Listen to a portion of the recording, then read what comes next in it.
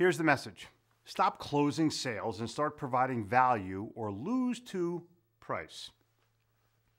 At a recent seminar in Kitchener, Ontario, an hour north of Toronto for those of you without Google Maps at the moment, James Purley of Purley Consulting Group came up to me during a break and said, I have a new closing method. I said, great, what is it? We beat our customers over the head with a value stick until they close us and ask us to buy. We don't have brochures, and the whole meeting is about how exactly we would deliver massive value to the client, all done in a friendly, professional manner. We give the client full strategic map of how they profit if we're hired. They buy because they believe we're capable of implementing the plan that we've offered. I just smiled. James continued. At the end of our sales conversation, we provided our customers with so much value and perceived value that they ask questions like, okay, what's the next step? Or how do we get started? Now, note well here.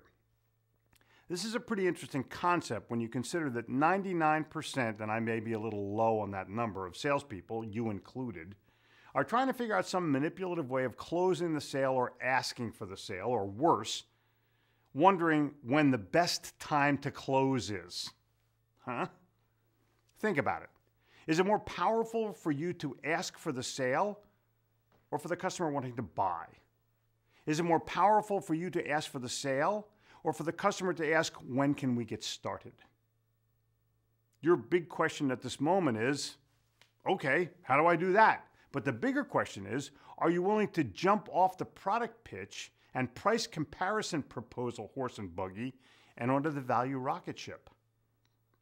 Value is a combination of what you offer and what you perceive is in favor of the prospective customer, combined with what the prospective customer actually perceives is in favor of them. Sometimes those are two very different perceptions. What is your value proposition? Do you even have one? What are you saying to the prospect that goes beyond what you do and how you do it, and what your product or service is and how it works? Hard question, harder answers, but be aware, there are 9.5 key areas where value can be perceived. Number 1, ease of doing business with you. Number 2, ease of contact with you and anyone in your company. Number 3, ease of use after purchase. Number 4, increase in productivity for the customer. Number 5, availability of service when the customer needs it. Number 6, boost in customer morale after product or service is installed. Number 7, reasonably affordable and market price aligned, not the cheapest, rather the best value. Number 8, additional profit to the customer, not savings of money. How does the customer really monetarily benefit from overall use? Number 9, assurance to the customer and the perception by the customer that there's a perfect fit. Number 10, assurance that there's no risk in doing business with you or purchasing. Otherwise stated as their peace of mind. Total reduction or elimination of their perceived risk in doing business with you. Without this, the first 9 points don't matter. And number 10.5, continued value messages to help the customer after the purchase has been made. Now here's the sales reality. All prospects and customers want to know the same thing. What's in it for me? How do I profit? And of course, how much is it? When these elements are part of an overall value presentation, you, the seller, wins.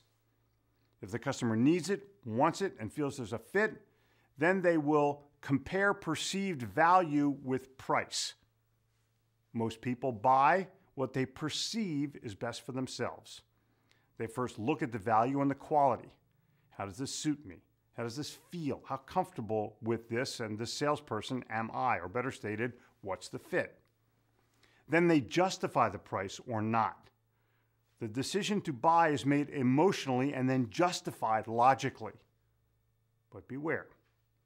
Keep in mind that what I have just told you has nothing to do with your literature, your sales pitch, your sales techniques, your product description. It has everything to do with how the customer perceives things will be or perceives things will happen after they take ownership or after they get started.